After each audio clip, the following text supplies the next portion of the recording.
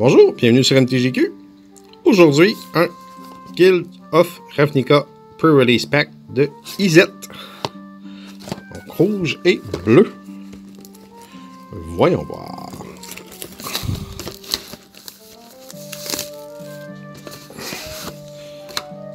Et voilà, on a un dé et le traditionnel, le token,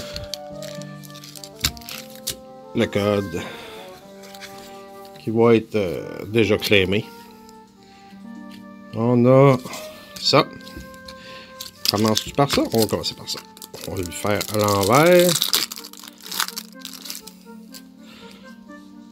On va juste... Et voilà.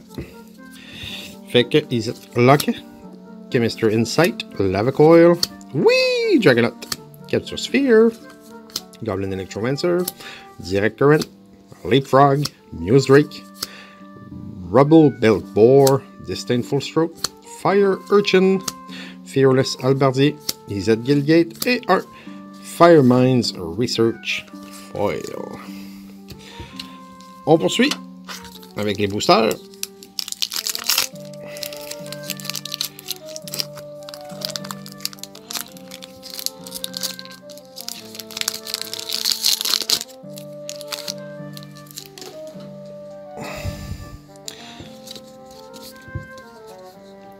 Intrusive Pack Beast, Maximize Altitude, Barging Sergeant, Pax Favor, Child of Night, Muse Drake, Gateway Plaza, Deadweight, Undercity Uprising, Crackling Drake, Statues and Statue, Gird for Battle, Runaway Steamkin et un Never Happen Foil, ainsi qu'un Soldier Token. It never happened. On poursuit avec le deuxième booster.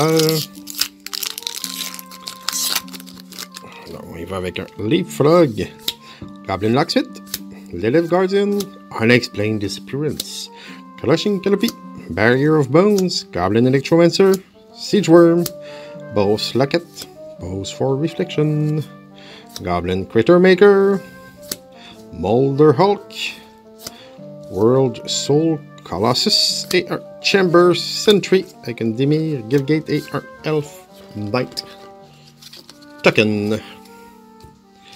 Donc, 3 boosters à faire. On y va avec Miss Melist, Ordinary Goblin, Skyline Scout, Wall of Mist, Itch Claw Recluse, Spinal Centipede, Direct Current, Izzet Locket, Deadly Visit, Island Shell Beetle, Might of the Masses, Rock Charger, Tothbound Phantasm, Narcomoeba, Izzet Guildgate et Bird Illusion. On continue. Tent District Guard, Leapfrog, Fearless Albardier, Sworn Companion, Pax Favor, Veiled Shade, Gravitic Punch, Watcher in the Mist, Pause for Reflection, Rosemane Centaur, Lake Guild Mage, Gird for Battle, Thoughtbound Phantasm, Omnispell Adept, Bose Guildgate et un Soldier Token. Et le dernier, ça aurait quand même été un pas pire pré-release.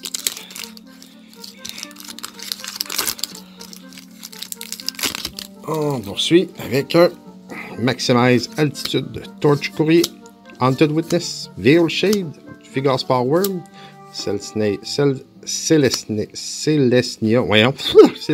Locket, Watch in the Mist, Pose for Reflection, Rosemane Centaur, Glaive of the Guild Pack, Beacon Bolt, mais Selective Snare, Assassin's Trophy et un Deadweight Foil.